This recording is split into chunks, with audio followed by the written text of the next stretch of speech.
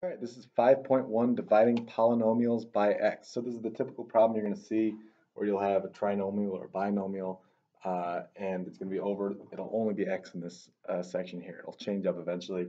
Um, Basically what this means when you have several different terms in the numerator and only one term in the denominator, it's like three different divisions at once, right? So it's basically 2x to the third over x plus negative 5x squared over x plus 4x over x.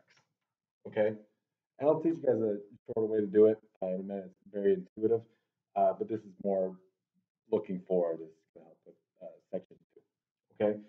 If I looked at each one of these individually, it'd be much easier, right? So 2x to the third over x, one of these x's cancels out one of these x's. So I'd be left with 2x squared.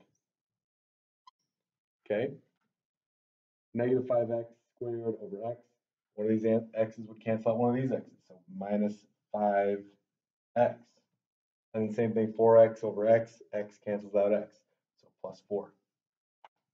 Okay, this is my answer.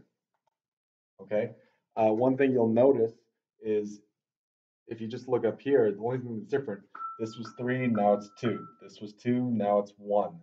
This was 1, now it's 0. There's no variable there anymore, right? So all you're doing is subtracting 1x from each term, okay?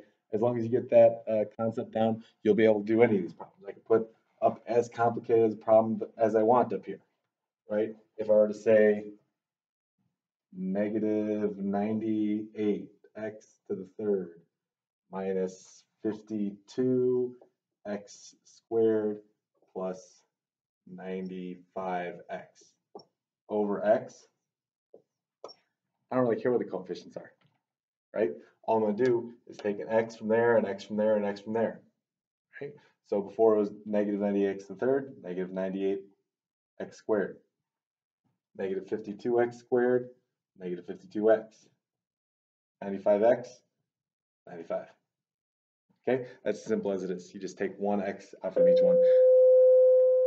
That will get different when we start talking about remainders. This is when you can divide it perfectly. Section 2 will look at remainders.